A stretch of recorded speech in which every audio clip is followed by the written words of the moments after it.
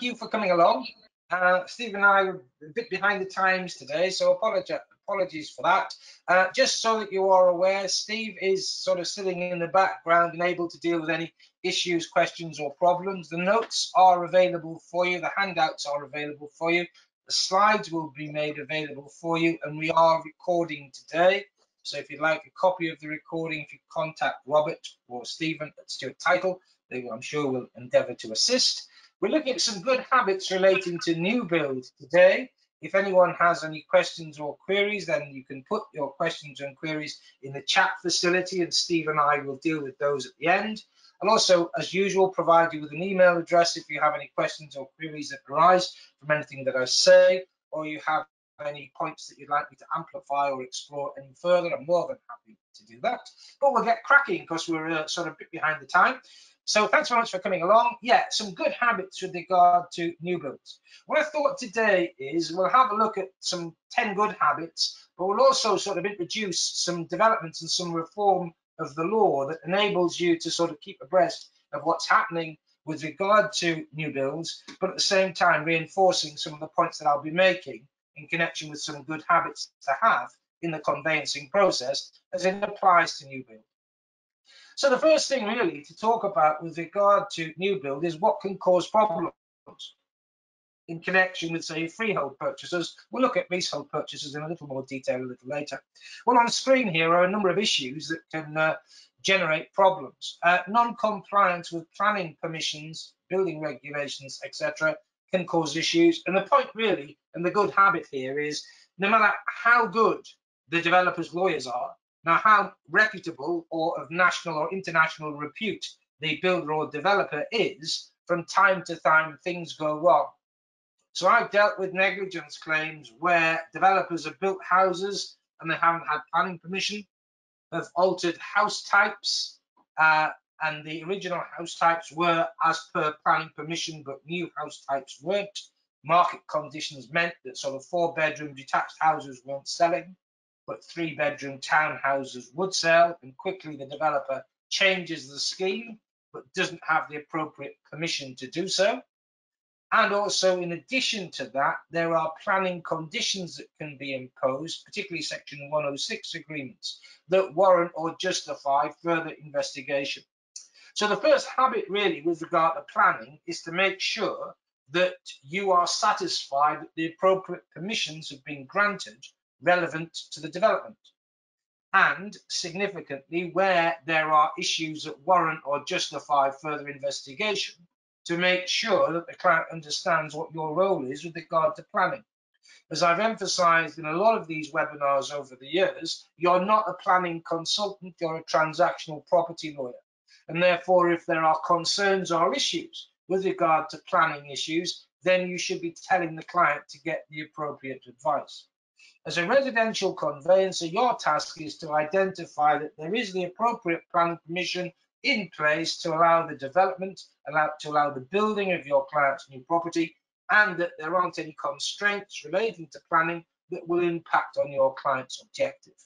So very important to make sure that the planning status of the development, the building, the property is in place, to make sure Section 106 conditions or other planning conditions are being applied to and being complied with, and making sure if our client has anything unusual with regard to objective concerning planning or intentions with regard to development of the property or site in the future, that the client and you understand what your role is, what you're going to do and not going to do with regard to ongoing development. The reason I mention that is I dealt with a matter a few weeks ago where a developer sold a plot to a client and had built a house, but the client didn't want that house at all, wanted something radically different, and therefore the intention was that he was paying a lot of money, an awful lot of money in essence, for a plot, but was then going to take down the existing dwelling and build something different. Now the point there was he entitled to do so?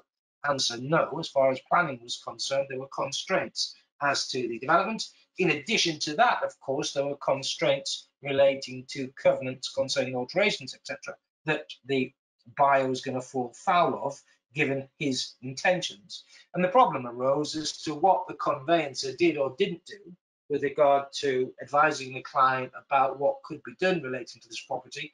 And the million-dollar question, the client hadn't told the conveyancer about what he intended to do. So be careful about planning. Same thing with regard to NHBC. Now, NHBC documentation and dealing with NHBC documentation is a relatively simple task these days. Problems can arise with regard to failure to arrange NHBC inspections in time to enable completion to take place. More on that in a moment or two. And failing to advise clients about the limitations relating to an NHBC agreement. I repeat, it isn't enough to email across to the client or refer the client to the NHBC website with regard to the cover that's afforded by NHBC or indeed any other insurance provider. Your task as a conveyancer is to explain to the client the limitations relating to an NHBC policy and to explain to the client its limitations and the limitations imposed on a developer with regard to issues such as snagging and minor repairs, etc. Also important that the client understands the finite duration of the insurance cover that NHBC provides and the limitations with regard to NHBC protection with regard to developer insolvency, with regard to deposits. All of these things need to be explained to the clients very carefully indeed. I'm going to talk to you in a moment or two about a nightmare that I've been dealing with recently concerning roads and sewers and Section 38 agreement and bonds, agreements and bonds, etc., and intentions on the developer's part to carry out further and additional development relating to a site that impacted on a buyer. We'll talk about that in a moment or two. But again, the basic point and the good habit, what are the designs for estate roads and footpaths, etc.? Are estate roads going to be adopted? What is the extent of that adoption? So again, I'm doing some work at the moment with regard to Section 38 agreements and bonds and identifying the extent of the land that the agreement and bond covers. In this particular case that I'm looking at the moment, not all of the development is covered by the agreement and bond. There is part of the site that is out with the agreement and bond that the developer is retaining. And the reason that I'm involved in that particular issue is that there's an issue with regard to an estate rent charge being utilised to cover the cost of the works relating to that area. Again, the problem is that the conveyancer involved in that transaction didn't appreciate that not all of the development was covered by the Section 38 agreement and bond, that there are roads, paths, and amenity sites on the development that are out with the agreement and bond that the developer will continue to maintain. In addition to that, there are areas of roadway that are not metal, but in fact are block paved. And again, the agreement and bond doesn't cover those areas. So again, there's a need to be careful with regard to that, because although the roads will be adopted, they won't be maintainable at public expense. They are outside the agreement. Non-compliance with plans and specifications. I'm going to talk to you a little bit about some of the changes that we're going to see with regard to contractual provisions relating to changes of specification, plans, etc. Something that frequently arises, again, in new build contracts. Invariably, the developer will retain a degree of flexibility as to what they can and can't do with regard to altering plans and specifications. And again, sometimes what you'll see in a contract is very developer friendly, but very negative, very intrusive as far as the buyer is concerned. So again, we've got to be careful. We can't just say to the client, there's a contract, read it. We've got to explain to the client the contractual provisions and explain how they will impact on the purchase. So where a developer is entitled to alter floor areas, entitled to alter the types of materials that's being used, what controls, what protection does a buyer have with regard to the developer flexibility? Is the buyer aware that it is possible to change some of the design features of the property and that the buyer will not be able to withdraw from the contract or indeed complain about what is done on the basis that the contract permits it? Again, we'll have a look at the new code of practice there because there's some interesting provisions within it which will be useful as good habits for us to adopt in connection with advising clients before the code comes in force. With regard to documentation, again, it's important that clients understand that as far as documentation is concerned, it isn't possible to insist on a developer altering standard documentation used for development for our particular property. So we are left with a situation where perhaps we've had previous buyers and their lawyers willing to accept contractual terms, and in essence, our client being left with no option but to go along and follow along with what exists on the basis that the developer can't alter the contract, can't alter the transfer because of commitment that has been given to other buyers that have purchased and completed before us. So this inability to vary standard contracts and transfer created by developers needs to be explained to the client. And again, the detrimental effect of that provision needs explaining. And as we'll see a little later in my presentation today, leaseholds, new leasehold flats are causing issues and problems. We've discussed those in the past, so I'm not going to dwell too much on them, but I am going to dwell on issues and problems associated with leasehold houses in a little more detail. So there are issues for conveyancers to be aware of and to deal with, and there are a number of good habits associated with those issues. So let's just have a look at those for a moment. We've already discussed the issue of planning permission. It is not enough to provide our client with a copy of planning permission and planning conditions and say, read it. We've got to explain to the client the significance and consequence of the planning permission that's been made available in connection with the property. It's also important, in my view, to think about the bigger picture. So at the moment, we may have phase one of a development. That means that our client is acquiring a property that adjoins some very picturesque woodland. But the client needs to be aware of the fact that part of that woodland is likely to be felled for phase two, phase three, or phase four of the development, and that planning permission has been granted that will enable housing to be built proximate to the plot that our client has currently acquired. So particularly these days where you're seeing big schemes, and particularly where you're seeing big schemes being divided up between a number of developers, it's important that our client sees the bigger picture with regard to planning. And again, given the needs of our client, it may be necessary and appropriate for additional searches to be undertaken, additional investigations to be undertaken about what's planned for the vicinity, on the basis that what is planned for this vicinity will have an impact on our client's decision as to whether or not to proceed with this particular property. Roads, drains and sewers, again, do watch out for the linking or connection between roads, drains and sewers.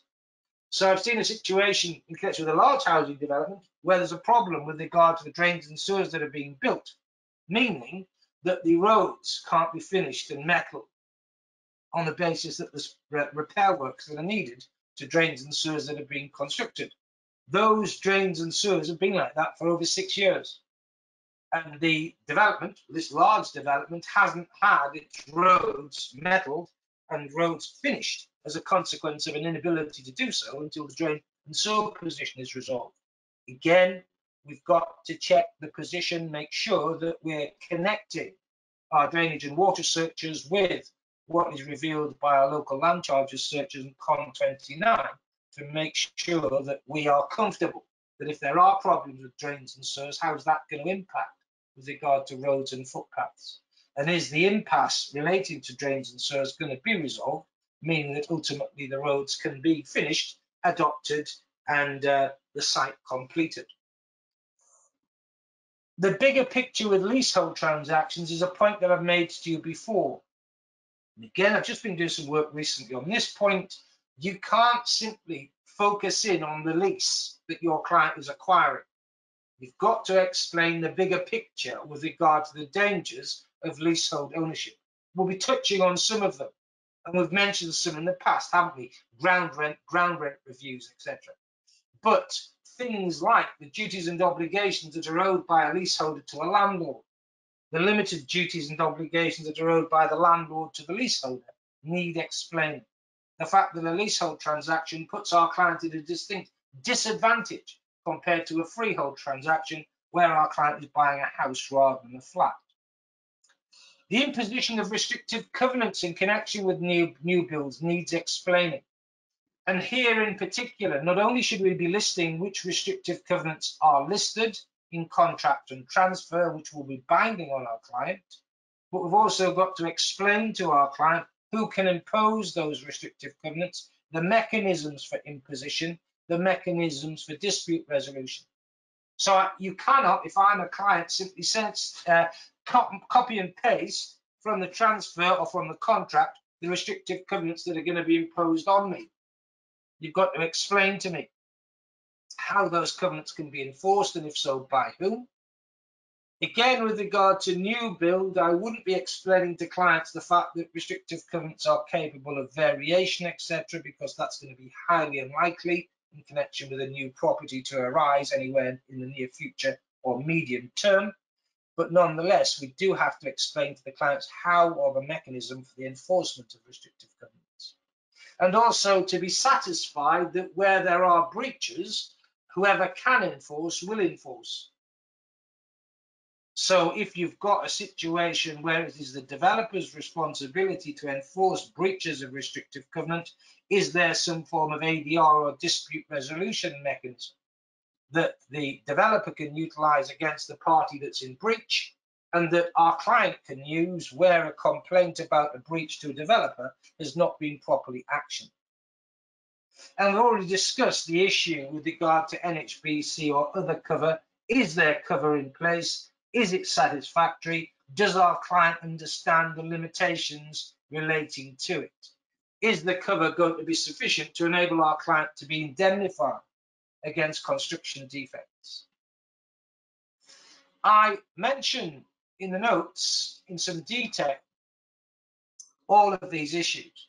But before we go any further, I do want to share with you a cautionary tale concerning CON29 and Inquiry 3.4 and Inquiry 4, which touches on the point that I made a little earlier about the bigger picture relating to schemes. Remember, Inquiry 3.4 asks about road schemes within 200 metres of the property. But what's the position if there are schemes that are beyond 200 metres that could impact on the client? About 10 days ago now, I was talking to someone that was working with a search provider and was telling me about a development client buying a property that was sort of in the midst of a big housing development. And that Inquiry 3.4 and Inquiry 4 didn't extract sufficient information from the local authority to enable the client to take a realistic view as to whether this property was worth buying or not. Because although there was disclosed information about schemes within 200 metres of the property that revealed sort of phase 1, phase 2 of development, which were relatively small scale developments, the 200 metre distance did not provide information about stages or stages 3 and 4 of the development, which were vast. So stage 1 and 2 shows an additional 20 or 30 dwellings. Stages 3 and 4, 400 dwellings, 380 dwellings. And again, all of those dwellings, theoretically, using roads that adjoined or were proximate to the target property. Now, Inquiry 4 asks about road proposals that are adjoining or adjacent to the property. So you might think, well, all right, we're outside of the 200 metre radius for 3.4, and 3.4 really is asking us about road schemes that the county council or local authority are going to be responsible for. Inquiry 4 asks about road proposals being undertaken by the developer. But again, here there's a limitation, adjoining or adjacent to the property. So what do we mean by adjacent? Well, parcels of land that aren't widely separated. What on earth does that mean? Where we talk about adjoining, no land between the two parcels of land concerned. So you do see how on a big scheme, there might be road proposals in connection with land that isn't adjoining, that isn't adjacent, but will impact on your client's purchase. In this particular case that I was sort of reviewing and discussing with someone, luckily, the seller had disclosed the fact that they were aware of some additional development, not all of it, and had basically misled the buyer in connection with the TA form and their response. They were aware of a lot more intensified development and a greater geographical development than they'd let on. So do be careful. Now, I'm not saying again that all of a sudden we've got to spend a vast amount of time and energy in determining the position with regard to the bigger picture concerning the development or developments. But what I am saying, I think, is that we should be explaining to clients the limitations relating to Con 29 and perhaps advising a client that it might be appropriate that a highway search is undertaken to determine just what is planned with regard to the locality. And again, I think I might have mentioned in the past the fact that you might have a client buying a property in a village and there aren't any road schemes or proposals anywhere near it. But there might be a village in the vicinity, and when we say about a vicinity, it might be 5 or 6 miles away, where there's a huge scheme envisaged, and that traffic may use our village, where our client is buying a property, as a rat run. So it doesn't matter that there's a sort of road proposal that means the vast majority of the traffic in village number 2 will be going an alternative route. The fact is, the reality will be that some of that traffic will be using our village and perhaps causing problems or issues. So again, it's back to this point about setting realistic client expectation, isn't it?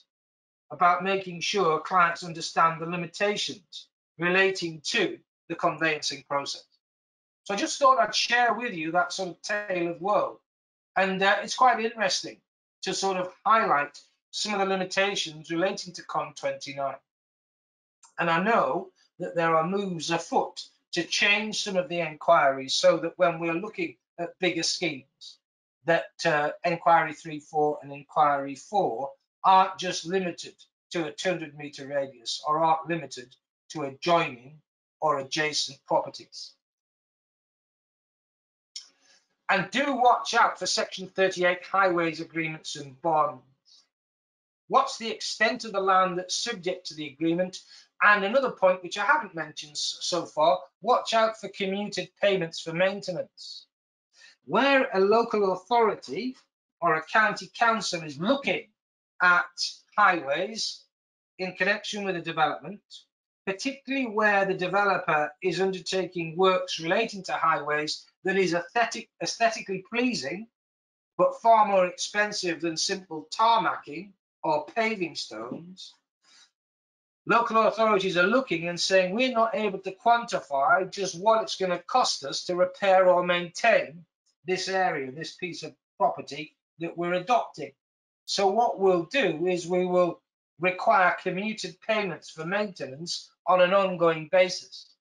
And the roll-on effect of that is that the developer will then be looking to try and limit or exclude its liability for those commuted payments, and again, maybe turning to estate rent charges in connection with freehold schemes and service charge with regard to leasehold schemes that, again, our client needs to be aware of and needs to understand that we won't be in a position to calculate or formulate just what the cost will be going forward.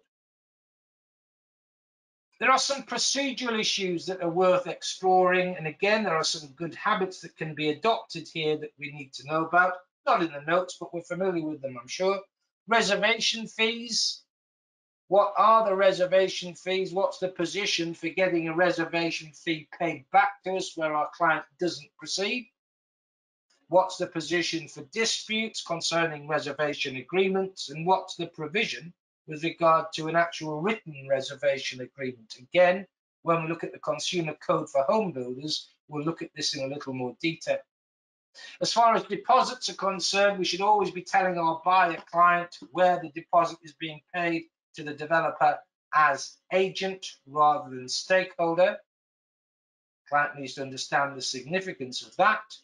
we need to, on exchange of contracts, need to consider the issue of protecting the contract. And remember, my philosophy is always that we use agreed notices rather than unilateral notices to protect contracts. Someone emailed me yesterday and said, right, Ian, what's the golden rule for protecting a contract? Is it necessary where there is a delay between exchange and completion of more than 3 months to protect?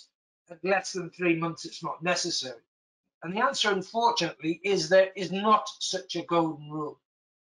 My philosophy is that where we are exchanging contracts and there is likely to be a delay in completion, no matter who the seller developer is, I would contemplate protecting the contract where there's a delay beyond 3 months.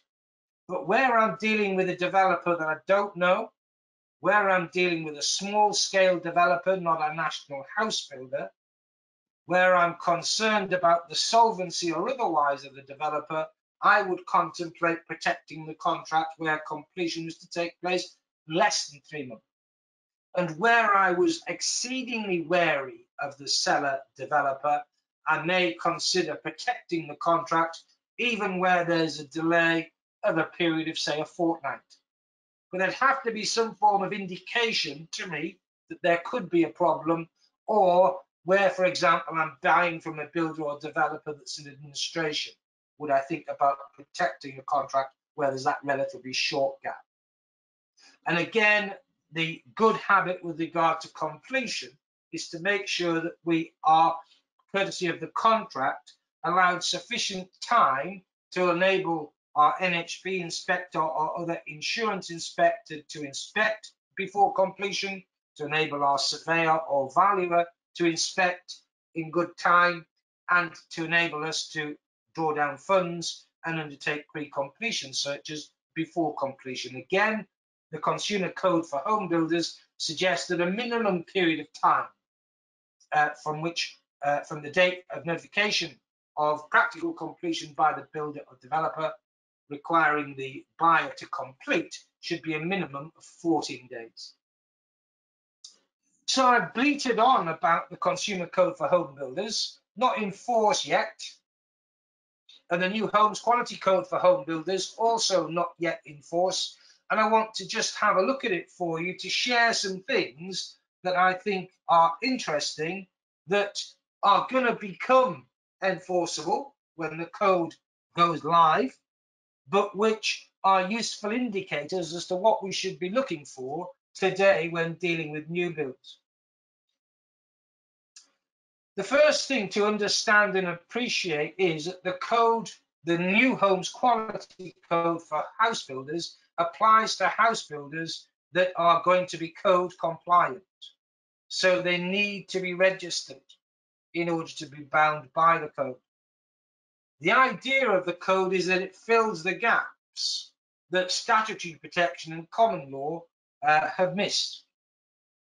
It requires builders to have an aftercare service, a robust complaints procedure, and imposes on them a regime that, to an extent, redresses the balance that perhaps was in favour of developers in the past.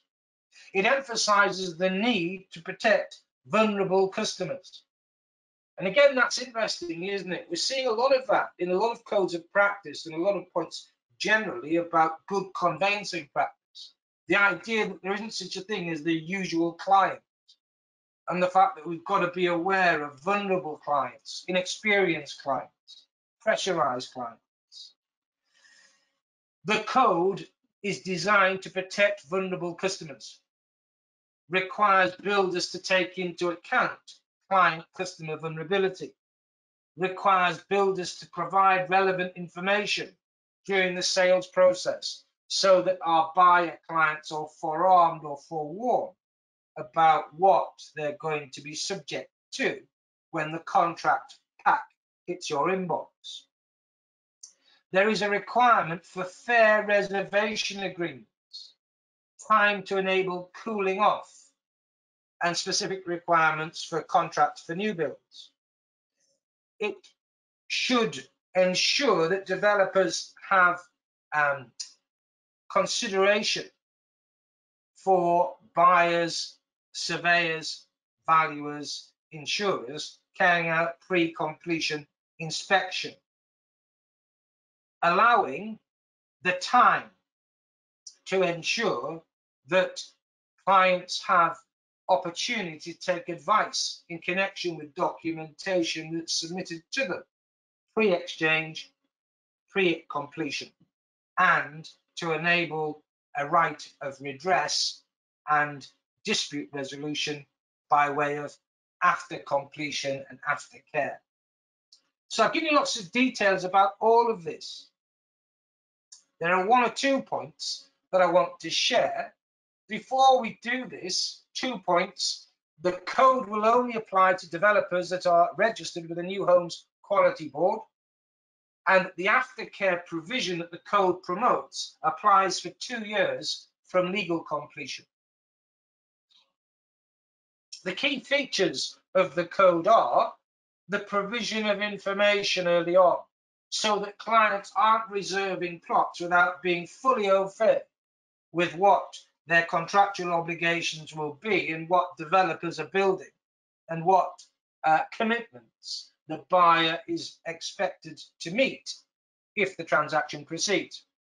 There is management and control of early bird or plot options. The opportunity to buy off plan, etc., if a deposit is paid, and a limit, £150 ceiling, with regard to reservation fees for early bird or plot option. Again, there are details in the notes. In addition to that, there is provision relating to reservation agreements, stipulating that as far as the agreement is concerned, it must enable pre-completion procedure and documentation to be explained to the buyer. There should be an opportunity for a buyer to walk away, thus a cooling off period. There should be provision that the buyer is provided with as much information as is reasonably possible about ongoing costs that would have to be met by the buyer in the event of a reservation agreement leading to exchange and completion. It is important to understand that as far as cancellation is concerned, the period of cooling off is 10 calendar days. And there is an obligation for any reservation fee to be refunded without deduction and in full. That reservation agreements can be cancelled. That the details of the new home, property type, plot number, development name, address of the property if possible, parking arrangements are disclosed. So all of these things with regard to the reservation agreement shed some light on the commitment that the buyer may be required to undertake, assuming the transaction proceeds. So there we've got a little bit more depth, a little bit more comfort, a little bit more protection for home buyers. The good habit, I think, is to look at this code and say to ourselves, all right, the code may not, in fact, be effective until 2023, but the major developers should be providing us with documentation that is code compliant now and certainly next year. As far as the contract is concerned, there is an obligation that the contract contains provisions that are clear, fair, and written in plain language. It must define the legal completion notice period, clearly state when a buyer can terminate the contract, specify what happens if there is an issue with regard to delay, explain how contract deposits are to be protected, and suitable provisions to facilitate an explanation of the 2-year builder's liability period, the after-sales protection that I alluded to earlier. It should also deal with how the contract can be varied and how specification, design, construction and materials can vary post-exchange. All of this, I think, is useful and again should be utilized by conveyancers when approving or advising upon reservation agreements in the contract. Now, the way I would do it would be this.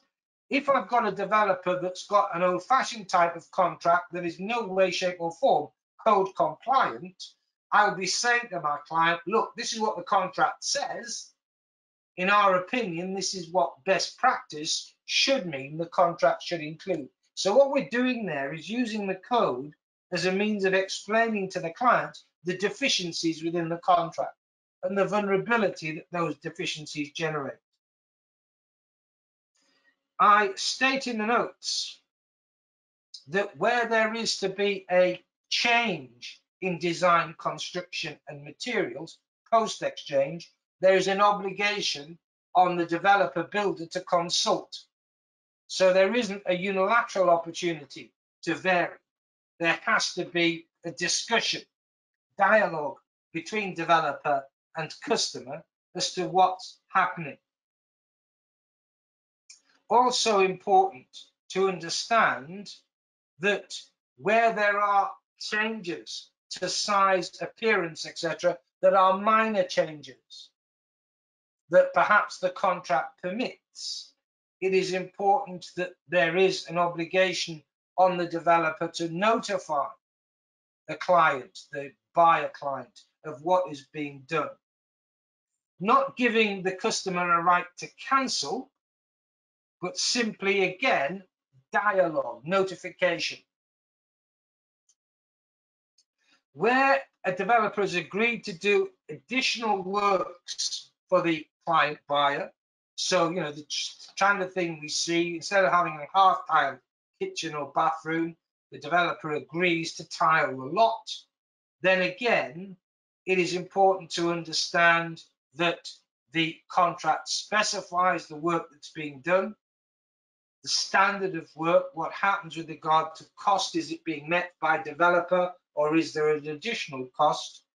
And the code suggests that the parties should explore whether or not timescales for completing the property need to be put back as a consequence of work that is being done. All of these things are dealt with. In addition to that, what's quite new is that where completion has taken place, the property must be constructed to the standard agreed as per specification and contract. The developer must have carried out a final quality assurance inspection and provided the customer with a schedule of incomplete or defective items, which includes a statement of timescales for completion or remedying the works.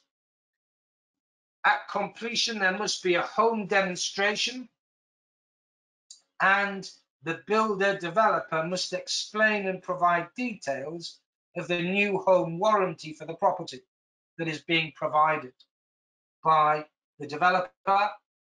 It must provide the buyer client with a complaints procedure and, generally speaking, provide sort of handover documentation that makes the buyer experience of moving into the property better than you are currently seeing. It's amazing how infrequently developers are sort of client-friendly with regard to handover after completion has taken place. The code specifies a number of things where there are works that need to be done to the property and also works that need to be done with regard to the development, classed as incomplete works to property and development. Incomplete works to the property, timescale, written document, this is what we think is still outstanding, this is what we're going to do, this is when it will be done by. As far as development works, the developer is obliged to advise a customer of known future phases of work on the development that the developer is committed to. So that we've moved in, the developer is now under an ongoing obligation to tell us about what they're doing relating to the remainder of the site. I give you a lot of details relating to after-sales service, but again, in short, the developer has to tell the buyer about the after-sales service procedure. And in addition to that, an explanation of management of service calls or problems that arise, and a complaints handling process that includes an ability for either party to refer to the New Homes Ombudsman Service. More on that in a moment or two.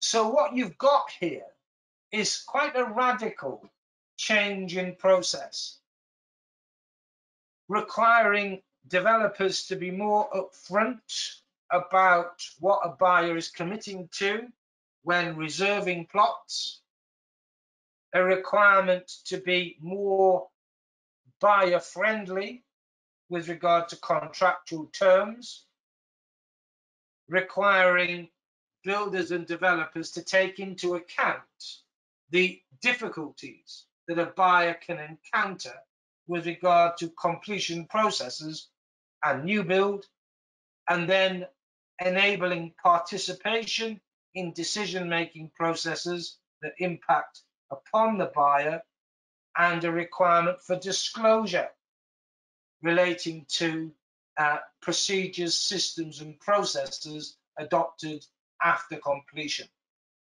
This after-sales service period of 2 years is interesting, requiring the builder or developer to deal with problems and issues, not just snagging, that are encountered by the buyer during that period, entirely independent of any insurance protection that the buyer may have the benefit of. So have a look at all of that. There's a lot of detail in the notes. I want to scamper on and talk about some other things quickly.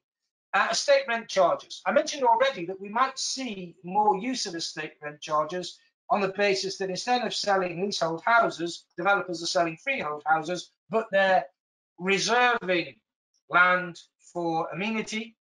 They are being hit with commuted payments relating to roads and footpaths, as I mentioned earlier. And we're also seeing the use of conservation covenants as part of the development process.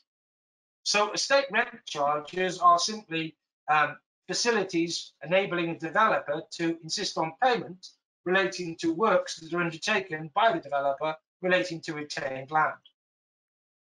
I had a debate with a number of people on Monday about Section 121 of the Law of Property Act 1925.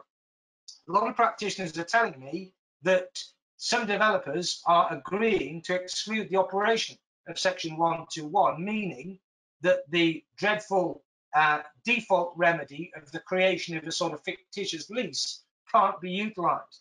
And what I've said to them is what I'll say to you. I don't think you can exclude the operation of Section 121 of the LPA 1925. And the reason for that is this. The developer has the benefit of an estate rent charge, which is a legal interest in land.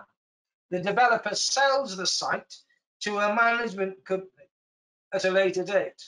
Well, how can the developer exclude the entitlement under Section 121 of the management company or managing agent to enforce an unpaid estate rent charge by the creation of a Section 121 lease or any other method of enforcement?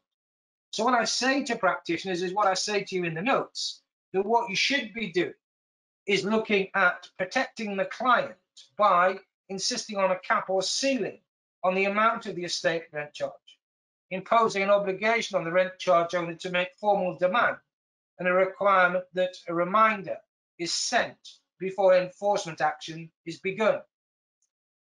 Provision, as we see in leasehold transactions, for any lender to be notified of any enforcement action before the action is contemplated. Obligations to use ADR in the event of dispute, and a requirement that estate rent charges are reasonable, that works are undertaken to a reasonable standard and at a reasonable cost. I think that's the way forward. And interestingly, I think the new Homes Code assists, because again, there's this idea of transparency, of communication, and of reasonableness that seems to underpin the entirety of the code. So I think we're probably going in the wrong direction when we say let's exclude relevant sections of the LPA so that remedies which are draconian and drastic from the perspective of the rent charge payer and any lender that secured funding on the property subject to the rent charge, instead of going down that route, let's go down another route that affords protection for our client.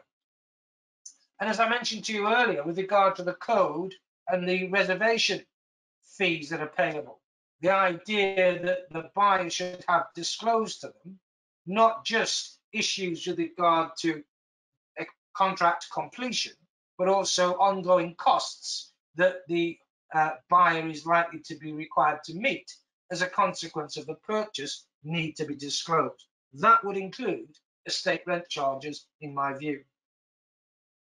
I've given you some case law relating to estate rent charges. You can have a look at it. It's in the notes. I want to switch along, however, because I am conscious of time, to page 16 of the notes, where we start looking at some leasehold purchases. Before I do that, I do mention conservation covenants.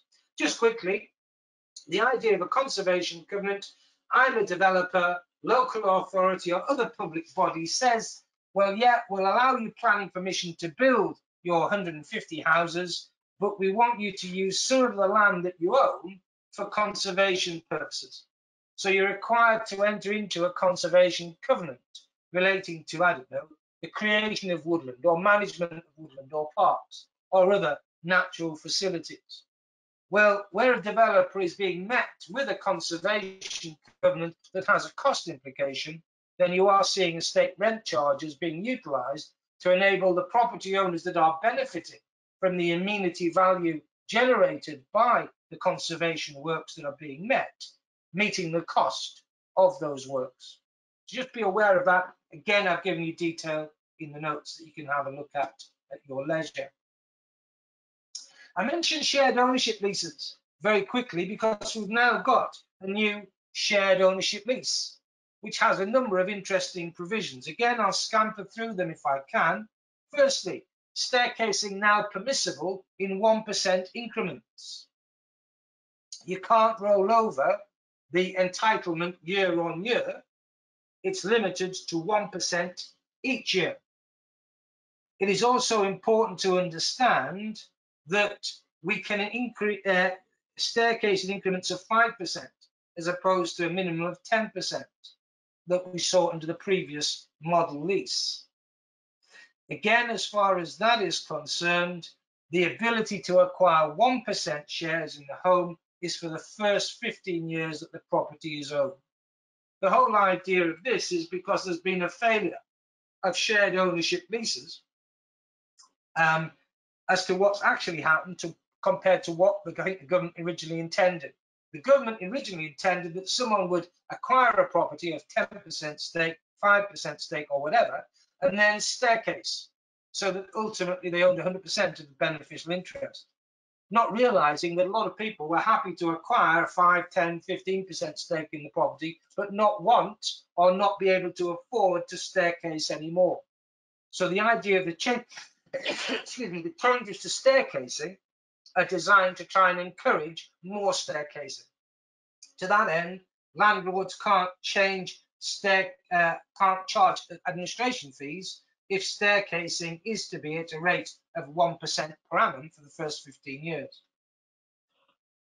The new lease should now provide that during the first 10 years of the term of the lease, the landlord will be responsible for external repairs.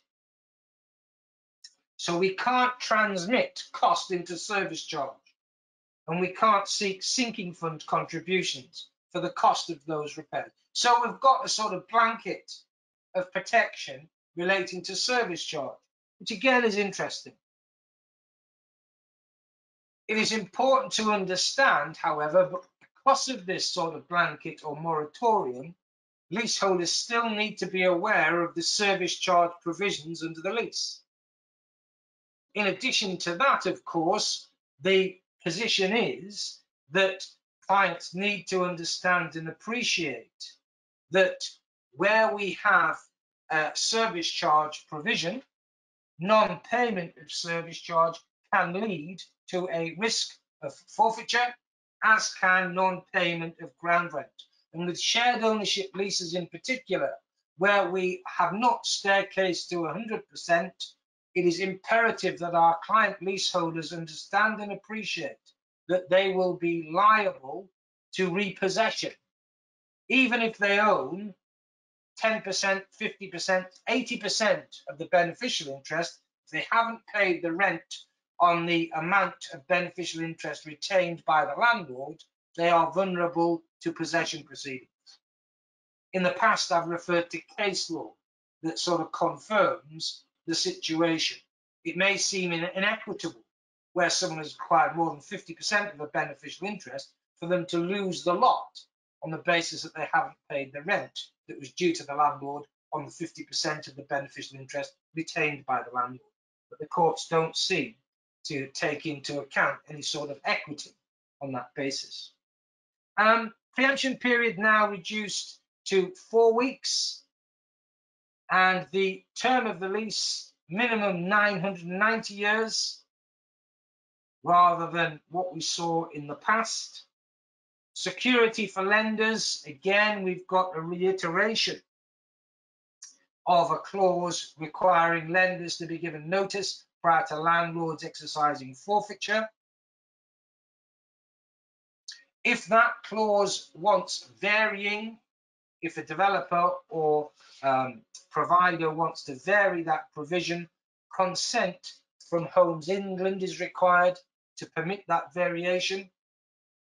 Other provisions, condition of grant funding that a key information document pack is given by a landlord with a memorandum of sale. Very similar to what we're seeing with the code. The idea of a front loading of information for leaseholders of shared ownership leases so that they can make an informed decision as to whether or not they in fact wish to proceed. The interesting thing about that is that what we have, I think, is a change in emphasis with regard to the work that a conveyancer does. So I can see a situation that conveyancers are required to sort of intervene earlier on in a transaction to give advice about the information that's being provided in connection with the shared ownership lease or the new property, as we saw in the code. Subletting clauses with regard to shared ownership leases, again, have been altered. So now what we've got is a position that the shared ownership lease provides clarity. The tenant leaseholder can allow a paying guest to be taken in. But again, just so that we're quite clear, that relaxation would not allow anything like an Airbnb letting or traditional form of subletting. The idea is that we're taking in a lodger and nothing more. There is provision for rent review. Again, the idea of rent review is that we are looking at review connected to retail price indexes. I've mentioned this before. I worry about any form of lease, shared ownership or otherwise, where rent review is connected to any form of indexation on the basis that I can't say what the retail price index will be when this shared ownership lease is subject to review. And therefore, clients need to be warned that there is an element of the unknown in that regard. Service charge, an important point. And again, this is an interesting thing. And I'd ask you to check your standard letters if you're doing shared ownership work. Just because we have only acquired a 10% stake in the leasehold property does not mean we're only liable for 10% of service charge. We're liable for the entirety of the service charge in connection with our flat or apartment, notwithstanding the fact that we have only acquired a portion of the beneficial interest in the property. I mentioned in the notes as well the fact that we should be ensuring that the leaseholder understands that they are responsible for repairing the property, even though they only have a 50% stake in it. The lease obliges them to carry out repairs to the demise. Not referred to in the new form of shared ownership lease, but a point that I always mention when dealing with shared ownership: watch the SDLT position, make sure the client is made aware of the advantage of electing to pay all the SDLT due on acquisition, rather than being met with additional SDLT liability as and when staircasing occurs. Of course, the vast majority of clients that are acquiring shared ownership leases will not be remotely interested in the benefit of paying all the SDLT up front, but there might be some, and there might be some that could, but don't realise the significance and the advantage of doing so. Only when they come to staircase at a later date do they realise that there could have been a not insignificant saving had they done as was available to them to pay SDLT up front.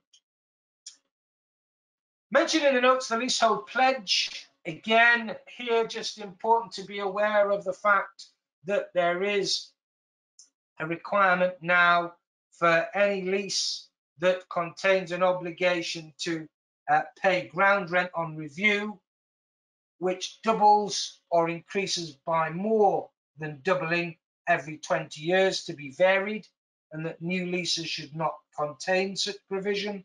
Note, this is not an absolute bar on ground rents doubling, but just prevents them doubling in a period of less than 20 years. It is also appropriate to understand that as far as the pledge is concerned, it requires that landlords support leaseholders who wish to collectively enfranchise or wish to take over management responsibilities, that landlords should have complaints processes and procedures that are fair and equitable. So the idea here again is a levelling off of the playing field as between landlord and leaseholders. 2 or 3 things to share with you, and one good habit. If you haven't seen the Leasehold Knowledge Partnership website, please have a look at it. It is a valuable resource for explaining what can be done for leaseholders that are faced with onerous provisions in residential leases. It highlights the steps that are being taken by interested parties in encouraging government to reform the law relating to residential leases. It does a number of things that I think are useful to clients that are faced with problems associated with cladding, facing problems associated with defective leases. The next thing I want to talk about are some developments that I think are quite interesting.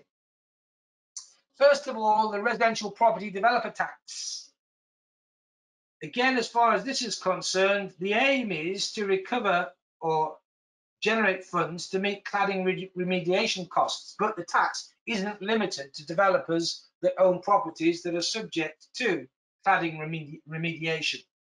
New tax that is going to impact on developers, and as I say, not limited to cladding issues. Second point that I make: Competition and Markets Authority have investigated lots of unfair leasehold contracts. And again, what you're seeing is developers, immediately the Competition and Markets Authority expressing an interest in what they've done or not done, attempting to circumvent claims, circumvent problems arising from the Competition and Markets Authority intervention, and doing deals. So again, I've given you some details. The Leasehold Knowledge Partnership has a lot more information about developers, landlords that are subject to investigation by the Competition and Markets Authority. And most developers and builders will reach an accommodation where you are seeking a variation to a lease that would be regarded as unfair or unreasonable, that the Competition and Markets Authority have looked at in the past. and determined as being unreasonable. I've also given you details about the ground rent bill. The idea of this is that we're looking at new build leaseholders of residential long leases being required to pay a fixed peppercorn amount. So again, useful. The idea is that there will be a restriction on ground rents on new long residential leases, fines for £5,000 for developers or freeholders that charge ground rent. But there are exceptions. Any community-led housing sector landlords are unlikely to be required to convert ground rent to peppercorn. And financial products where a lease is used instead of mortgage, so Islamic finance type of arrangements, again are going to be exempt as well. The idea of this is that we're seeing reform to future leases. It applies to shared ownership leases, right to buy leasehold properties, etc., but doesn't apply retrospectively. So with regard to old leases, we're still going to be stuck. Again, I mentioned in the notes that what we have is the government sort of encouraging reform, but reserving the right for statutory reform or the spectre of common hold sitting behind if the government at some point in the future decides that the industry is not doing enough to protect leaseholders.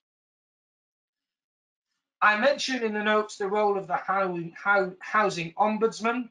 Again, quite a lot of detail there relating to complaint handling in connection with new builds, service charge, etc.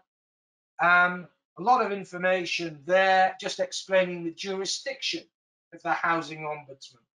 Again, interesting to see once we start seeing reports from the housing ombudsman as to interventions that the ombudsman undertakes as a consequence of consumer complaints. But I haven't got anything to share with you at the moment to see what their stance will be. But rest assured that this is not a toothless tiger, that there is availability for seeking compensation from errant landlord developers or for seeking or encouraging redress where complaints are justified. On that happy note, I'm going to finish, but I am conscious once more of overrunning slightly. But I think, Stephen, we started a little late, so I'm going to forgive myself and now ask if anyone has any questions or queries. Whilst I'm waiting for Steve to intervene at this point, again, if anyone has any questions or queries of me, I've put my email address on the slide.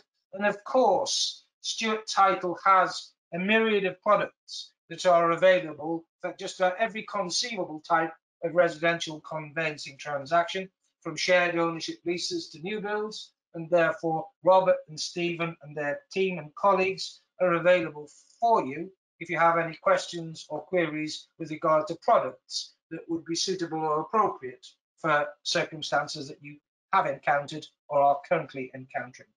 Stephen, question time. Anything arising? Yeah, thank you very much, Ian. Yeah, as Ian says, we're now going to begin answering questions submitted during the presentation today. As a reminder, you can still submit questions through the questions pane in your attendee control panel. Ian, straight away, I wanted to just bring in Robert quickly, Robert Kelly, Stewart Title. He just had a point he wanted to mention about the roadway works. So, Robert, I don't know if you're there to ask that question. Yes, thanks, Stephen, and thanks, Ian. Just when you were talking about 3.4 and 4 in the inquiries, one small but rather alarming point, which we've been alerted to by clients in the last couple of weeks, is that a number of local authorities are now refusing to answer those inquiries.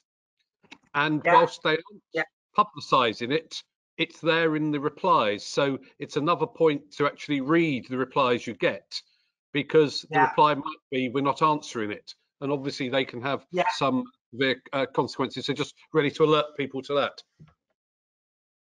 Good point. Thanks for that, Robert. Yeah. And of course, again, where you're in a situation where you're getting incomplete search results, you've got products that will sort of cover that gap, Robert. Yeah. We do, in fact, we have been looking at a specific one to deal with just those inquiries there, because it's an unusual one. It's not a search delay, it's not search verification, it's an actual refusal to answer, which does create sort of alarming thoughts for the future as to what local authorities will and won't answer. But yes, we can look at the product if people have that problem. Brilliant. Thanks, Robert. Thank you for that. Stephen, Perfect, anything thank you. else? Yeah, there's a few questions. Just firstly, a comment from Mark Cairns he made right at the start. He said that it could be difficult to establish that the developer has built 165 houses in accordance with the permission rather than the 185, or that plans have been complied with. So just a point there right at the start of the presentation.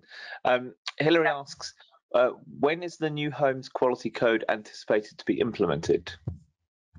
Well, the consultation period expired in June.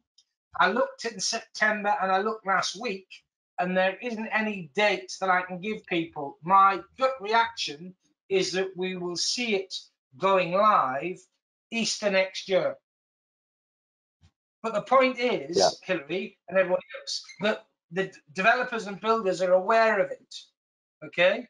And therefore, if you're saying, hey, look, the code says this, then they can hardly turn around and say, well, I'm not aware of it. And the industry has consulted with government about it. And as far as I'm aware, the government proposals have not been subject to any form of radical amendment, which would imply to me that builders and developers are happy and supportive of it. If there'd been an outcry by developers concerning it, then I would have heard of it.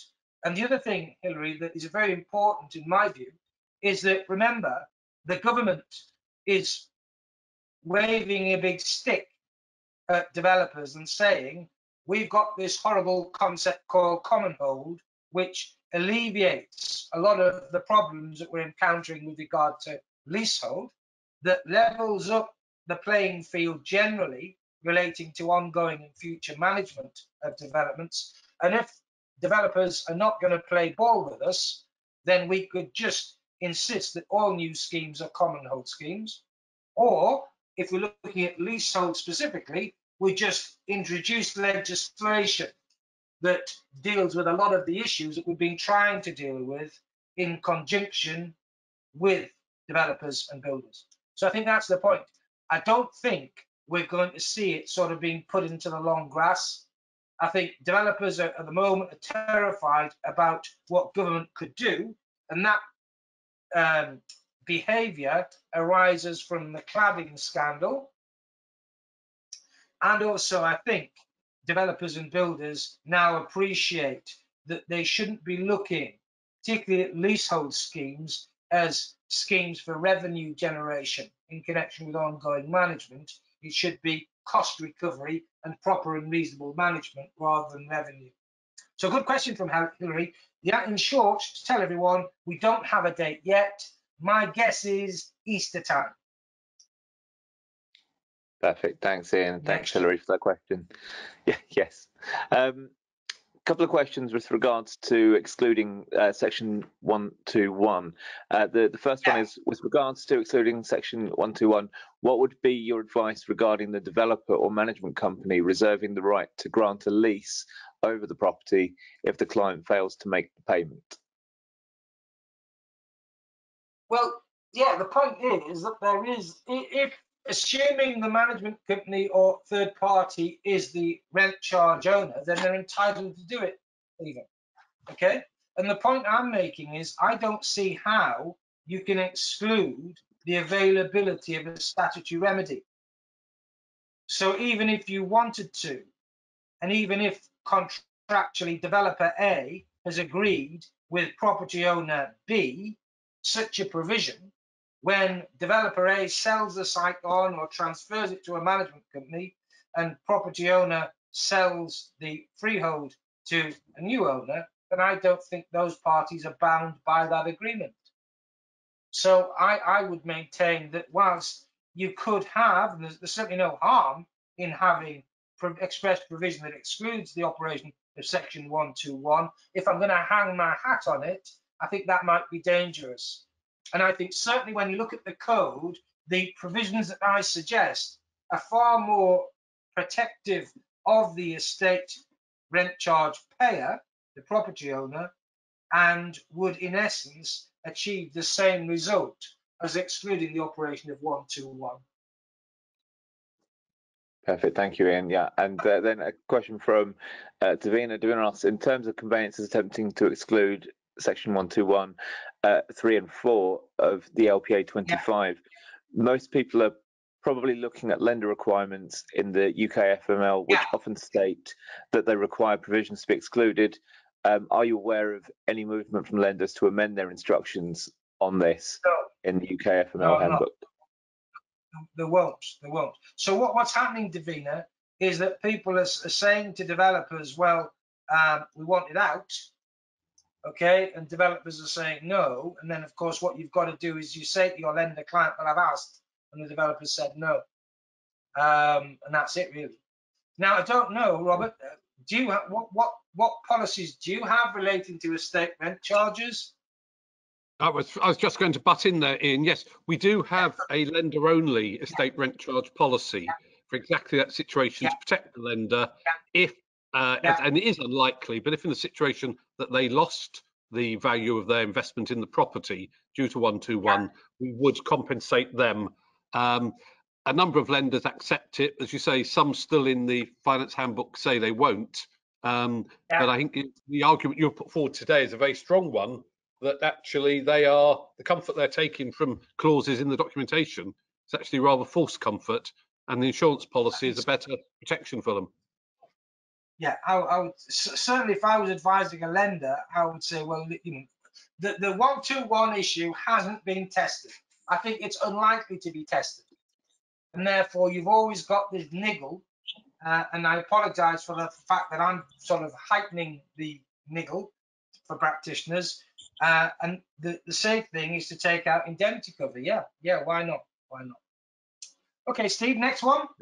Thank you. Yeah, Karen just responded saying, regards section 121, I seek a variation to ensure full notice, brackets 2 months before enforcing. Yeah. That's reasonable, Karen. Yeah. Keely asked, does an estate rent charge have to be called stroke referred to as an estate rent charge for it to be one, or for it to be one, sorry, or if the transfer refers to it as service maintenance charges, would this be seen as an estate rent charge, as both are for the benefit of the estate? It's not a great question, Stephen. It's not what you call it. It's effect that would enable it to be an estate rent charge. So you can call it whatever you want. Yeah. Yeah, excellent. Thank you, and thanks, Kelly, for that question. There are a lot of questions coming through, so I think I will have to put a stop to this, and anyone that we don't get to, we will respond to after the webinar. Yeah. But thank you for everyone to submitting the questions. I've just asked a couple more if I can, Ian. Lana asks, have the new build home warranty providers indicated that they expect their registered developers to follow the new homes code that is to be brought into force? Yeah, I think so. From what I've seen, the answer to that question is yes. Excellent. Yeah, thank you. Thanks, Lana, for that one. I think James, maybe on a previous course with you, Ian, he says, hi, Ian, another great course, thank you. I much enjoyed your course on easements the other day, and wonder if you're still taking questions on that. So I think that's probably from a separate thing, so we can deal with that separately. My question relates to opening up an access way off a private road. I think this is going to be an easement one, so perhaps we'll take this offline with James and respond to separately, if that's okay, James. What we'll do, Stephen, again, when I've got time, all the questions that come in, I'll deal with, and I'll copy you in so that you can share with delegates, you know, the questions about what we've been talking about today. And if James has a question about an easement, I don't mind you sharing that with delegates as well. Why not? Perfect, thank you. Thanks for that. And yeah, so just a final question for today, and as I say, we will come back to any other questions answered. Nimi asks, Please, can you confirm the pitfalls of buying a new build documentable property with no title guarantee, and if this will have any effect on future saleability of the property, especially a buyer looking to obtain mortgage finance? Yeah, if a property is sold without any form of title guarantee whatsoever, then the position is that a buyer, the first buyer of such a property, is vulnerable. If you're buying from the Duchy of Cornwall, of course, it's the ownership itself that is theoretically your protection. So the idea is, well, we don't need to give a title guarantee because we've got sufficient resources to be able to meet a claim in any event. The point I would make with regard to that is I've seen this situation arise quite frequently in the past, and the Duchy of Cornwall will maintain its stance and not offer any form of title guarantee whatsoever. Once your client has owned, so your client has performed due diligence and then owned the property, when it comes to sale, you are able to offer a title guarantee on the basis that you performed due diligence on acquisition and nothing has been drawn to your attention during ownership that would impact on the ownership or the quality of title that you acquire. So what I would say is there's not much you can do about it. We can't compel a seller to provide a title guarantee. The only good news is that on acquisition, once you have acquired the title, you would then be able to sell and offer a title guarantee if requested. And of course, as far as conveyancing practice is concerned, a title guarantee does afford the buyer the protection that the guarantee itself offers. Namely, that if the title is not good and marketable, the owner of the property, the buyer of the property, could sue the seller for breach. In connection with the circumstances that Minnie mentioned, that availability of suing for breach in connection with quality of title would not exist due to the fact that no title guarantee is provided. So to answer the question, Minnie, unfortunately, I don't think there's anything you can do. If that's what's being offered to you, I think you've got to accept it. The good news is, I think, that in those circumstances, when you come to sell, you will be able to offer, at the very least, a limited title guarantee, potentially a full title guarantee, if the land is registered at the land registry with an absolute title. But great question, Minnie. If you drop me a note, I'll do a little bit more research on it, but that's my sort of opinion, as it were, on the hoof. Perfect. Thank you, Ian, and thank you, Amy, for that question. I think we'll wrap up there, Ian. So just like to say thank you to everyone for attending today's webinar. As we've said, we will respond to any questions that are left unanswered. And if you do have any other questions, please do contact Ian or myself. Once you leave the webinar today, you will receive an automated message from GoToWebinar. If you respond to this email, the replies come directly to me, and I can send any questions or feedback on to Ian.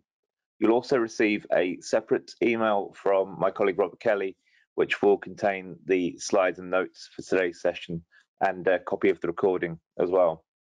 So that just leaves me to say, on behalf of Stewart Title and IQ Legal Training, thank you for joining us today and have a great rest of your day. Thanks, everyone. Goodbye.